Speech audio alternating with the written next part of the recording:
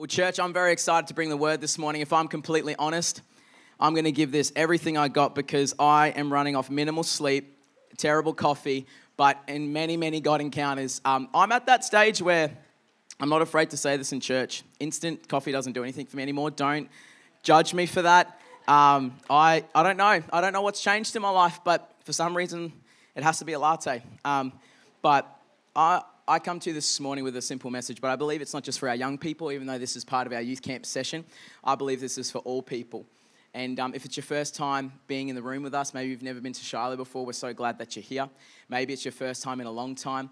We really do honour the Word of God. And we've had many moments over youth camp, but last night I talked specifically about how we need to be renewed by the Word of God. Our mind is so precious and so needing of us to be renewed by the Word of God. So as we're here this morning, let the words that this humble vessel brings to you to renew your mind. So I want to welcome everyone online as well. If you're joining us via the stream or you're hearing my voice, it's a little croaky because of the lack of sleep. But I also want to do, Matt and Angie Hannah, our Rangers leaders and kids pastors. Don't clap for them just yet. Have put a monster effort in for this weekend. I don't know if in the room, but Matt, we do have something for you guys that we want to bless you with before you go away. But Matt and a bunch of crew got back to the campsite at 2:30 a.m. this morning after coming back last night and bumping in so we could have church. So for that small crew of Navy SEAL specialists, can we just thank them as well? We honour you guys.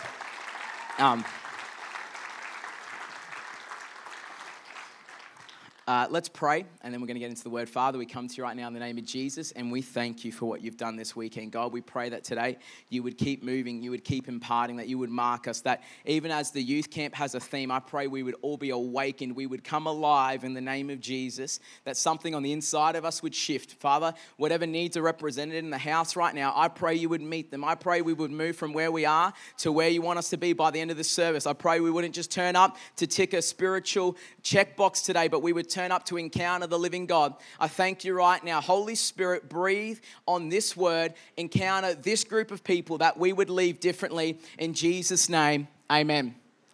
Amen. Our youth camp this year, I really believe in prophetic themes. I really believe that there's power in seeking God and getting a word. And I really felt this year for our youth camp, God gave me the phrase awaken. And I really felt specifically it was to awaken young people to the reality of the kingdom, that there's more to this life, to awaken them to their identity in Christ. Because who knows, we need some secure, Christ-centered young people coming through the ranks in today's society. And I also felt it was to awaken them to the purpose and plan God had for them. Because we don't want to just know about the kingdom. We don't want to just have our identity, but we definitely want to know what the plan and purpose God has for our lives. And my message for you this morning is simple, but I believe it's going to impact you. The title of my message, if you're taking notes, is Marked for More. Marked for more. I want to read to you Ephesians 2, 1-9. I want to highlight some things out of this verse, and then I believe as you receive this morning, you will walk away knowing that you're marked for more. It says this: made alive with Christ. How fitting after the songs we've just sung. Once you were dead because of your disobedience and your many sins. It's a great start, Darren. You used to live in sin just like the rest of the world, obeying the devil, the commander of the powers in the unseen world. He in the Spirit is at work in the hearts of those who refuse to obey God. If God says it, it might be wise just to do it. Just a side note. All of us used to live that way, following the passionate desires and inclinations of our sinful nature. By our very own nature, we were subject to God's anger, just like everyone else. But God, I'm not going to lie, I just had a song go through my head that I'm not going to repeat. But God is a good part. But God is a good part because he is rich in mercy. And he loved us so much that even though we were dead because of our sins, I love that Matthew 1:21 says that Jesus came to save his people from their sins. I love that. Even though we were the ones that have fallen short, we've missed the mark. Jesus came to save his people. He already called us his. It wasn't those people from their sins. It's that Jesus came to save his people from their sins. Even though they were dead because of our sins, he gave us life, that when he raised Christ from the dead, it is only by God's grace that you have been saved. For he raised us from the dead along with Christ and seated us, fitting RJ, with him in the heavenly realms because we are united with Christ Jesus. So God can point to us in all future ages as examples of this incredible wealth of his grace and kindness towards us, as shown by his grace, as shown in all that he has done for us united with Christ. God saved you by his grace when you believed. You cannot take credit for this. It is a gift from God. Salvation is not a reward for the good things we have done, so no one can boast about it. First point is this: saved for more. Saved for more. When you accepted Jesus as Lord and Savior, you immediately became a part of the family of God, but it doesn't stop there. If you know that you have received this grace, this kindness, this mercy, I don't know about you, but every time I think about the finished work of the cross, I don't just get stuck in my feels and go, man, it's so nice that I'm saved. I get in this moment and this position where I'm like, wow, Jesus, I cannot believe you have shown me this love, this grace, and this mercy, and it makes me want to share it, show it to other people. What I'm really talking about is we've received the gospel. The good news. You know this. You're all experts. I understand that. But I think we can sometimes miss the power of the good news. I think in 2023, we need to live proactively in this fact and this reality. I've been saved. I've been born again. When's the last time we had a conversation about being born again? I don't mean physically. I mean spiritually. That would be weird if it was physically. Born again. We've been saved. I can't boast about anything in my life because it's all the grace of God. I love that Paul says, I've worked harder than all of these, but I am what I am by the grace of God. I don't want to ever be someone that boasts about what I'm achieving because everything that I have in my life is a byproduct of the fact that I've been saved by grace through faith. I think it's a powerful thing for us to reset as we go into the second half of this year, as we've spent time away, young people, that you've been saved for more. You haven't been saved just so you can get the golden ticket, the spiritual Willy Wonka bar, so you can go to heaven and that's it. No. If we've been shown kindness, grace, and mercy, we have an opportunity to show that to a world that is dead in its sin. Sin is just missing the mark. It's an archery term. We need to be really good at remembering that I am not the byproduct of everything that I've done. Yes, you have free will. Yes, I'm sure you're hustling hard, but we have been gifted the person of Jesus. I just want to be really good at remembering that I've been shown grace. Grace is an interesting thing. I grew up in a church where grace was everything. And I think that's wonderful. But it was to a point where we didn't understand the fact that we were saved from something. It was just grace, grace, grace. Grace, grace, grace. What are we preaching? Grace. What are we doing? Grace. And it actually softened the understanding that God had to pour his wrath out on someone. And that was meant to be you and I. Pastor Phil, if I'm really honest, this whole youth camp, it's not just been like entertainment, speaking in tongues and just praying for young people. God's really given me some heavy messages, but as we've had altar calls and moments, it's been really interesting that the feedback has been, hey, can you give us the truth of God's word? I heard this statistic that Gen Z and Gen Alpha specifically, Gen Z will believe an authoritative text if they can somewhat have an understanding of the leader or a relationship with the text that they're reading. But Gen Alpha, that's the grade, that's the age 12 and up that's coming through. They will believe what they can comprehend. They will believe what they can comprehend. So that means that you and I, if we're saved, we have to live out this simple gospel, because there's a world that even if they get presented something and it's not the truth of God's word, if they can understand it, they'll believe it and they'll make it truth. That's really convicted me this weekend, because I just want to do a good job at representing Jesus well. I want to know that I'm saved for more, that when Jesus saved me, it wasn't just for me, but it then flows over to my family, it flows over to my son, it flows over to our youth ministry. That because Jesus saved me and I have an understanding of the grace of God, I can't help but do this. It's not just because someone said, hey, you get to hold a mic in your hand, because I never wanted to do this growing up. I skipped school. I definitely milked the fact that I was in a wheelchair. Don't judge me. It's just, I didn't want to do stuff, but I just can't help but talk about Jesus. I can't just help but share about what he's done, because I've experienced his grace. I've experienced his grace. It's like I just can't stay idle in my faith. I knew where I was heading. I knew what I deserved, but because of his grace, his richness and mercy, I just can't live the same. 1 Samuel 16, 1-13, it's the the moment.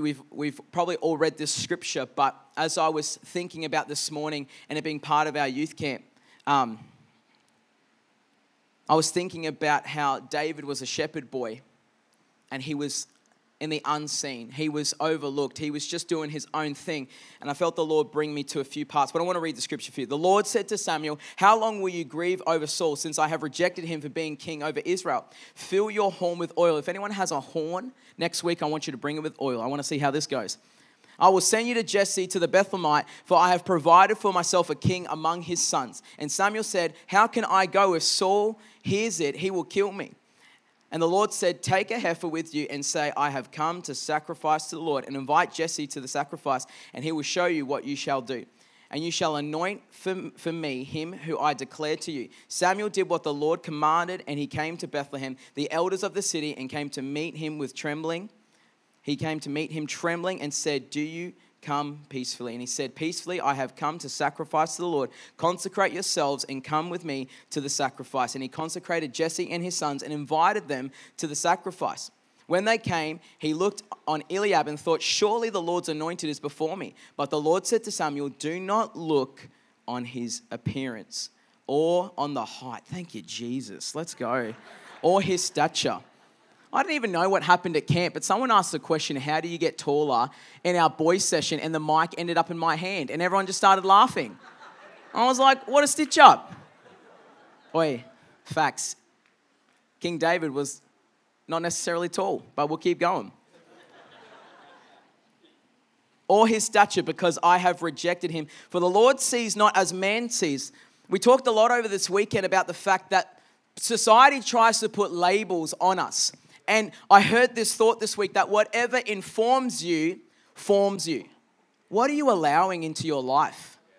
What are you allowing people to say over you? Just because they may misunderstand what God's doing in your life, be very mindful of the labels you allow people to look on you, because God's not just looking at the outward appearance. Amen. I haven't done my push-ups in the last 24 hours and I'm feeling it. God's not just looking at the way that you operate. He's looking at the heart. He's looking at the heart. Young person, you're going to get written off a lot in life because people won't understand maybe the way that God's wired you, but God's looking at your heart.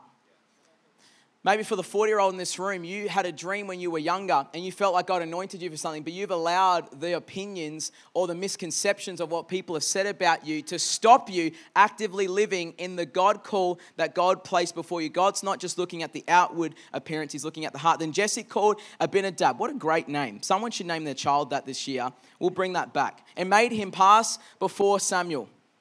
And he said, "Neither has the Lord chosen this one." Then Jesse made Shammah pass by, and he said, "Neither has the Lord chosen this one." You really feel for the brothers in this moment. And Jesse and his seven of his sons passed before Samuel, and Samuel said to Jesse, "The Lord has not chosen these." Then Samuel said to Jesse, "Are all your sons here?"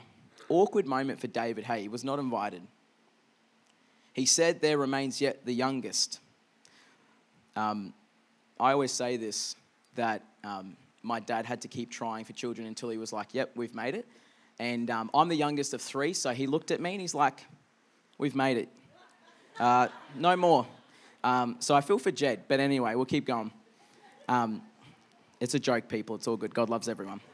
And Samuel said to Jesse, "My brother and sister hate that joke, honestly. They're like, 'Oh, your dad's favorite.' I'm like, 'It's not me, it's biblical.' And he said, 'And get him, for he will not sit down till he comes.'" You can see that I'm tired. One of my youth leaders just texted me saying, "Bro, is your eyes even open?" And he sent and brought him in. Now he was ruddy and he had beautiful eyes and was handsome. Hey, you don't have to be tall, but man, amen. I think Holly has said this about me this weekend. I don't know. Must mean I'm anointed. And the Lord said, "Arise, anoint him, for this is he." You can have fun in church, come on. Then Samuel took the horn of oil and anointed him in the midst of his brothers, and the Spirit of the Lord rushed upon David from that day forward, for Samuel rose up and went to Ramah. My second point is this: you're marked for more. Last week at our youth ministry, we had this moment where I preached a word called marked, and this is kind of a part two, and I had RJ come up on stage, and I had a paintbrush, and every time, it represented that every time he encountered God, that God was marking him, and I just slowly started putting mark after mark on RJ, and I was just encouraging our young people, your best encounter is your last encounter. When's the last time you've just encountered the presence of God? Man, I don't want to live this life without the anointing of God. Now, I don't mean physically we have to go all buy horns and start buying a lot of canola oil and just like dousing each other. But what this represents is the Holy Spirit came to David and he's like, you've been marked for more. David was a shepherd boy. So young people, you may have a dream in your heart. You may have something that God's spoken to you and you don't know how to get from here to here. If God's anointed you, he's going to work out the distance. For some of us in the room, maybe you remember having a youth camp or youth conference experience and you remember the moment you encountered God. Can I remind everyone in the room today that if Jesus is the anointed one and we're Christians, it means we're anointed ones. That we're all marked for more. David was being anointed as a young man, but it was many years before he would become king. I've learnt this lesson really painfully, and Pastor Phil helps me on a weekly basis to realize that God has me in a process, and that process can't be rushed. He's super kind. When we have our one-on-ones, he'll be like, hey, Darren, you're being an idiot. Nah, he doesn't actually say that. He says it a lot more pastorally, but it is a really healthy understanding that I'm like, wow, I'm in process. You cannot bypass the process of God. Have you ever felt like you're going in the same situation or you're just going around and around and you're like, why do I always find myself in this same situation? Maybe God today wants to say, hey, I'm trying to take you through a process. And in that process, I'm trying to get something out of you so I can get something into you. The definition of insanity is doing the same thing over and over and expecting something to change. Maybe the cycle you're in, and the young people, let me help you. God would rather help you than have to heal you. Allow the Holy Spirit to lead you. God wants to take each of us through a process. It's called this thing sanctification, big word, but it means we're just being made more and more like Jesus, more and more like Jesus. So if we're anointed and we're marked for more, let's not try and skip the process of God. It's not like you can hopscotch this thing. You have to go through each step. I heard it said by Oswald Chambers that spiritual maturity is not reached by the passing of the years, but by the obedience to the will of God. You may have read your Bible for years. You may have been in church for years. But the test in the process is, will you be obedient?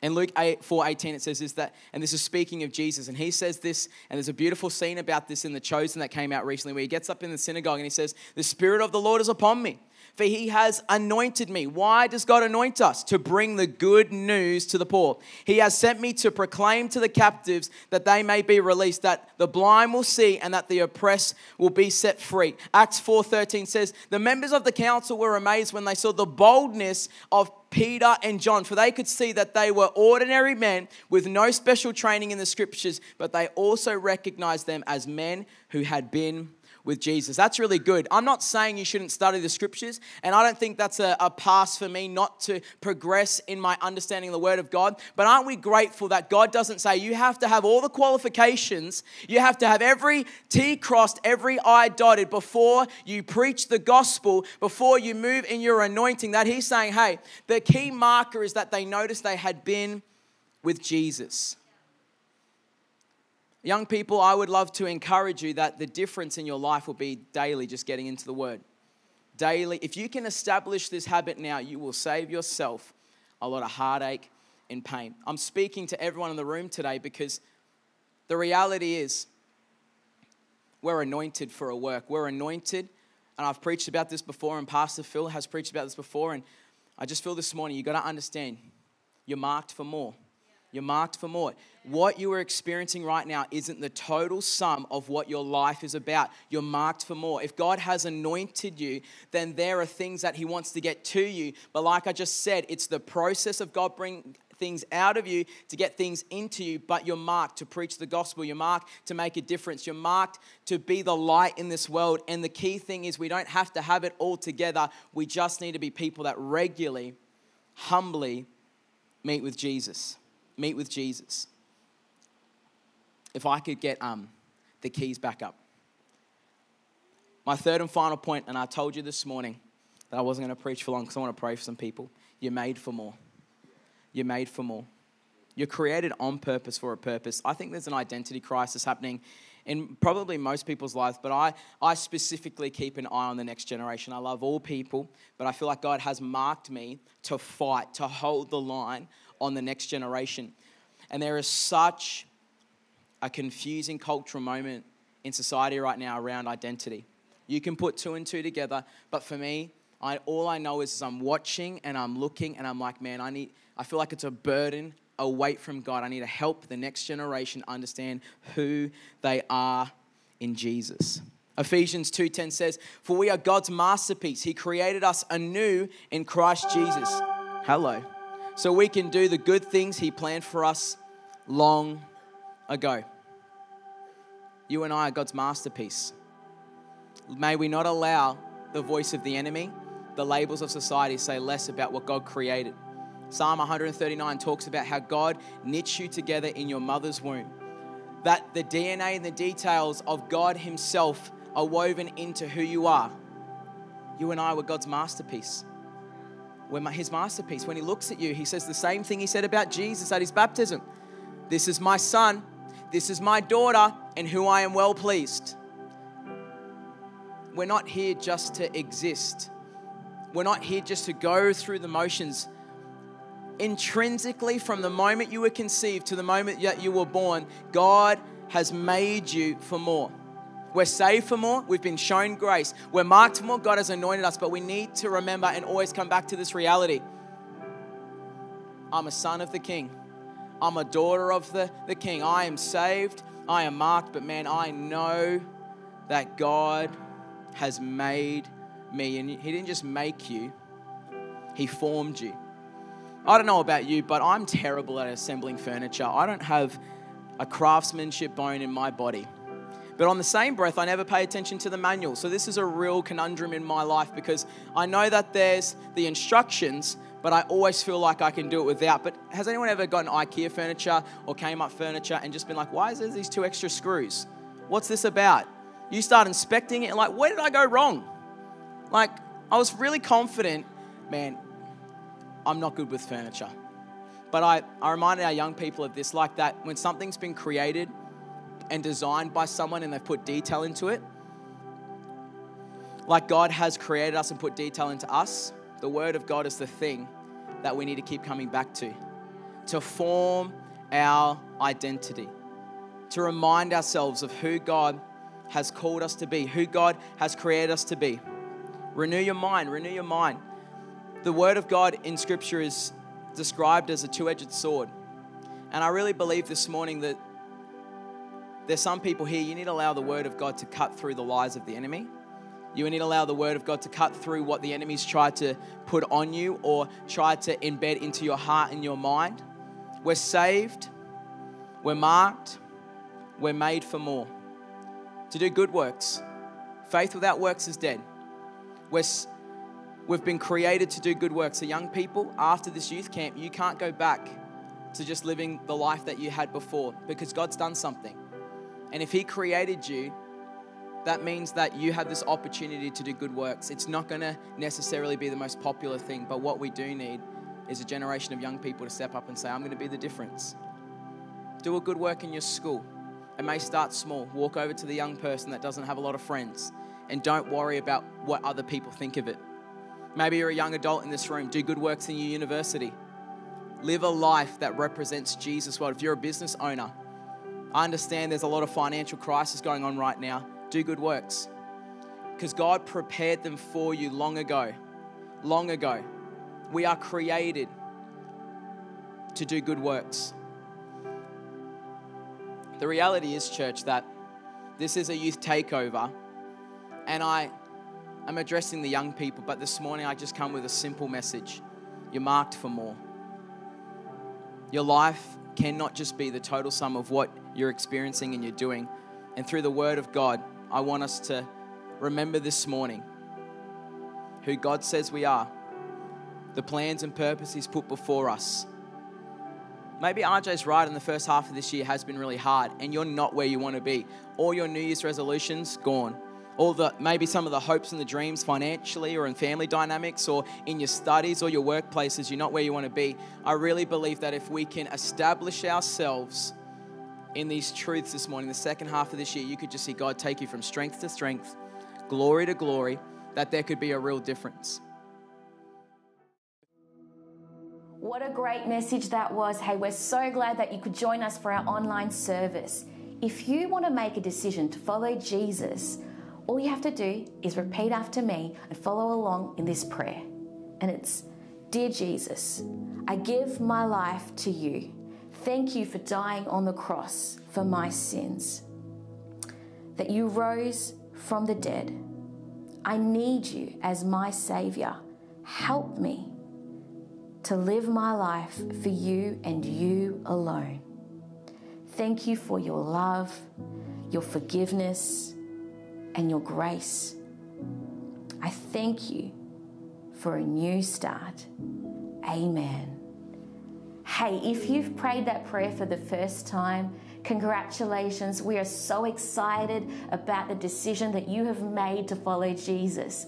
There are 3 simple steps that we'd encourage you to follow along. First one is to tell someone, tell a friend, tell a family member. Hey, if you don't know who to tell us. We'd love to hear about this exciting new decision that you've made.